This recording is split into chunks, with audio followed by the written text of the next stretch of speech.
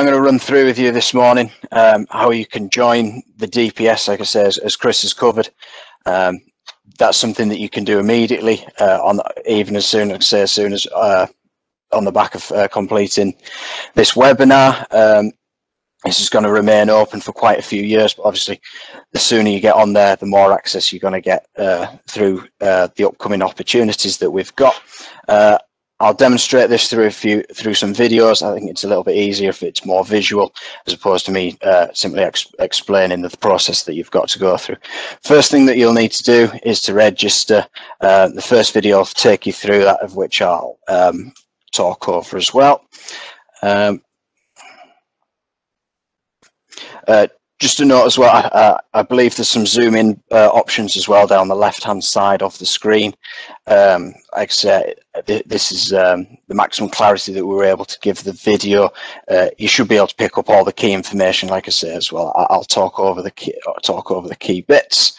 So as you can see, just before I play the video, on the PFH website, again, we'll circulate all the links that you'll need for this. First thing to do is to click register. That will then take you to this screen where we'll require suppliers to fill in information about their organisation. You can see, for example, asking for company reference number, the company name. This is just all standard information you would input to register for any platform. There's nothing in there that's too onerous.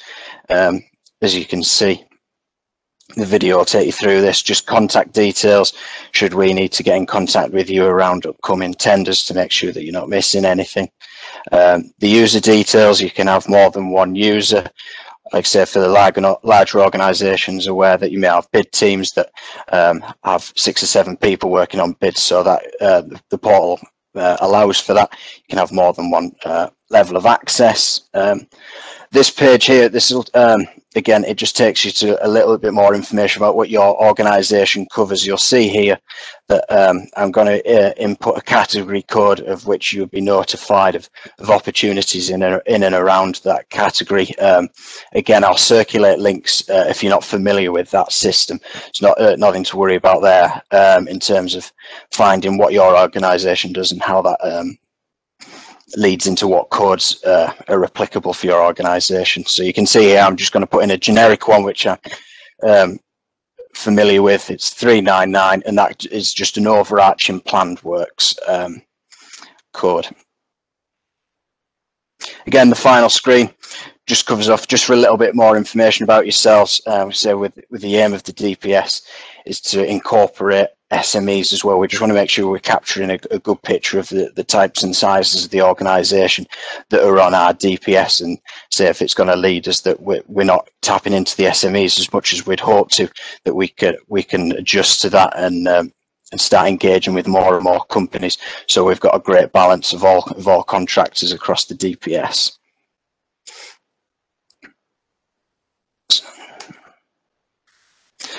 Next stage, using the Intend portal, adding the company details and how to access the DPSs that we have. This next video, again, likewise, I'll run you through that with a video so you can see visually what you need to do. I'll just get that underway for you. So when you've registered, you will receive an email saying that the registration's been successful. It normally takes a couple of seconds. You can then just log straight in. As you can see across the top, there's a couple of titles here, but the main one that you're looking for once you've logged in is tenders, and then to click on current. This will give you access to all current tenders that we have available through our Intend portal. As Chris mentioned, all frameworks will be on PCS. I've just knocked that back to the start, so bear with me. I've tried to pause that at a key point. Yeah, so all the framework tenders are on PCS, which I'm sure you're familiar with. This is around the DPSs that we have live. So this is where you'll access all that information. So yeah, as I've covered, you click onto tenders, you click current.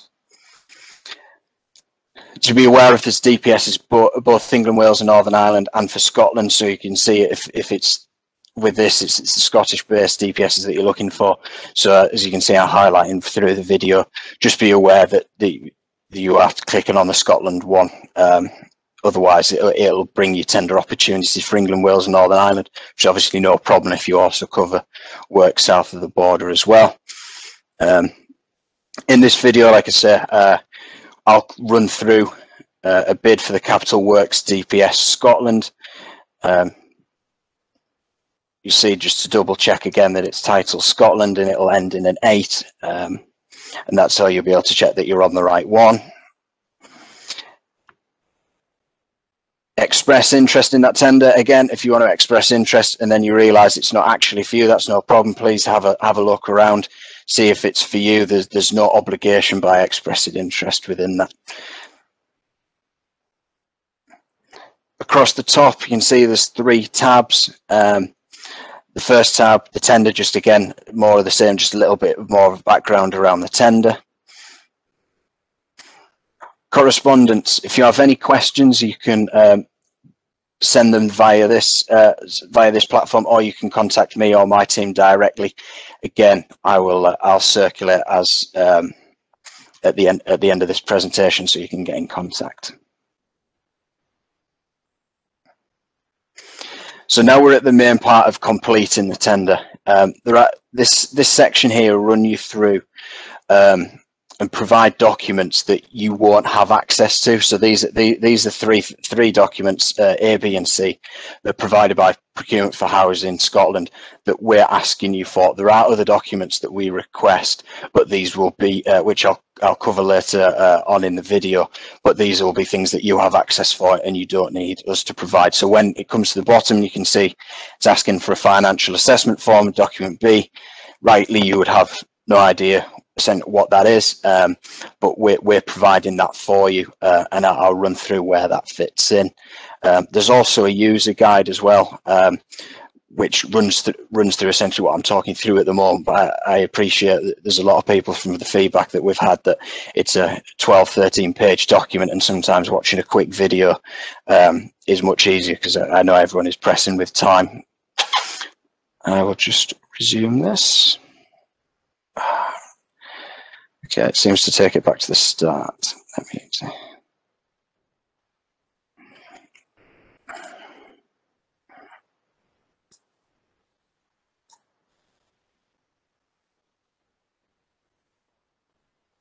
Just let it catch up to where we were. It seems to be taking it back to the slideshow when I pause it, so I will try and minimize the amount I do that.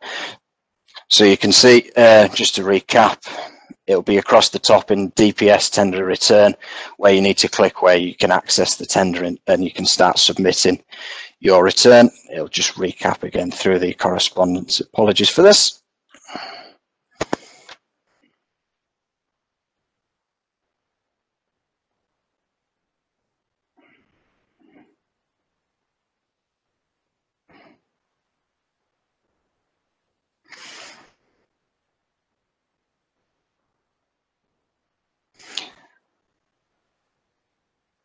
Okay, the next thing to do, following the download of the 3 documents that we've provided, it'll take you to at the moment, is to confirmation of your involvement. Again, this just opens up the tender return for you. There's no further obligation, and you can see from here these are all the 12 lots that Chris has covered in his presentation. Click the ones that again are applicable to yourselves. You can. It's not just one DPS lot that you can apply for. If you're a larger construction company, you may cover all 12 of these lots. Again, that's absolutely fine. You can submit for all 12. You can submit for 1 or anything in between. So you can see what I'm doing here. I'm acting for the purposes of the videos.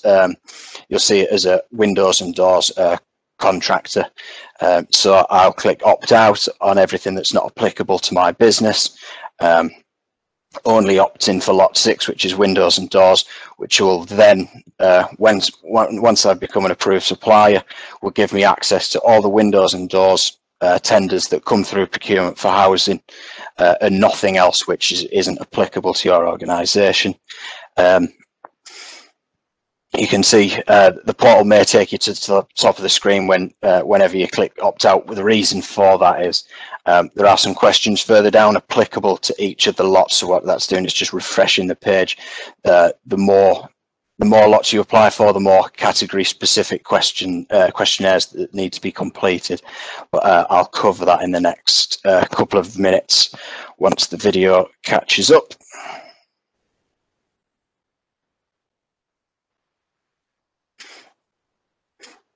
Excellent. So you can see there, I'm a Windows installer. I've selected the appropriate lots that I need to be on in order to get access to the tenders that I want to be considered for, and it won't start sending me tenders that are not linked to my organisation. Using the portal, this is the second video, again, just going a bit more into detail about what needs to be covered and where you can find that information and the final steps in order to submit.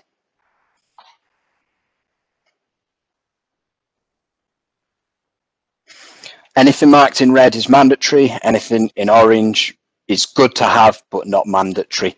If you do not fill in any of the orange documents, you will not be rejected. It's just a good to have, and you can see just running you through some of the documents.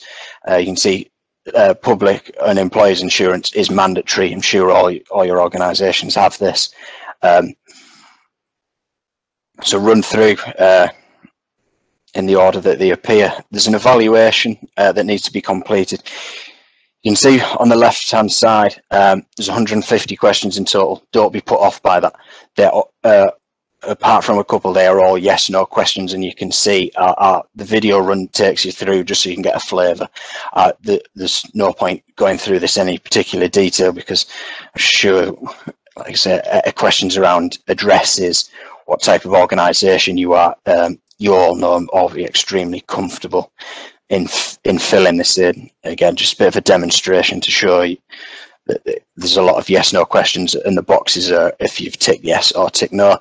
Again, you can see from here, you can see the regions in which you want to be considered for work. Again, one of the benefits of the DPS, you don't have to have coverage of the entirety of Scotland. You can break that down to local authority area. Again, that's trying to be inclusive of SMEs. The next thing to upload is a copy which would be saved to your desktop. That's a copy of your accounts from the most recent 2 years that you have access to. Dynamic purchasing system agreement and the financial assessment forms in red. Again, you can see that that these are mandatory documents, and these are the documents that we provide. We need a copy of your health and safety document. Again, we don't score that. We're not expecting a 60-page account of everything that you do, especially if you're a smaller organisation. As long as you have something that you can detail that has been documented on the regulations that you follow in relation to the work that you carry out, and making sure that's covered in a safe manner. We just need a copy of that, normally signed by a director or someone senior within the organisation.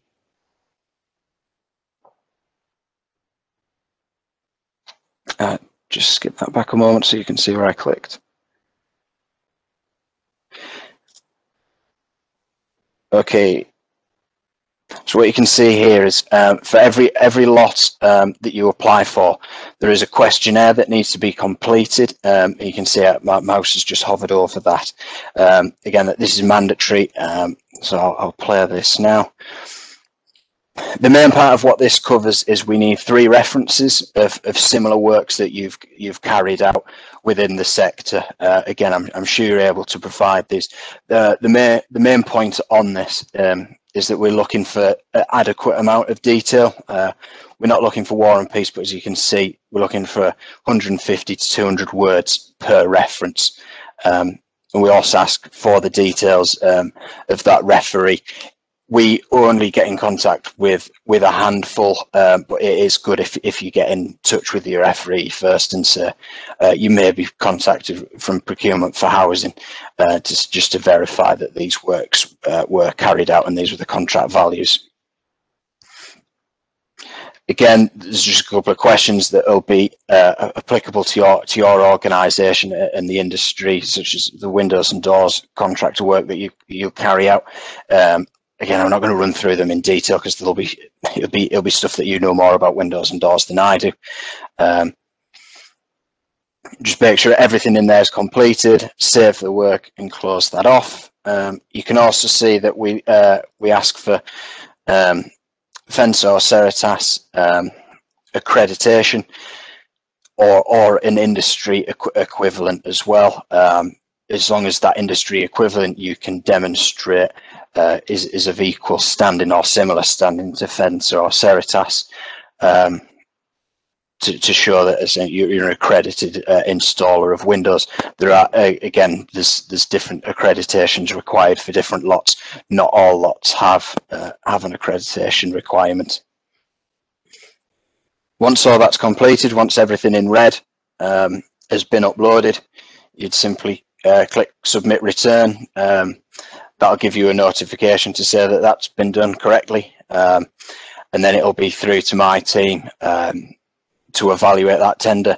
Where by regulation we have to turn these around for you in 10 days. I'd like to think under most circumstances we can turn that around in 3 or 4 days for you. So that's a quick overview of the process. I'm sure there's probably a couple of questions. I'll also be circulating the videos as well. There's a user guide within there.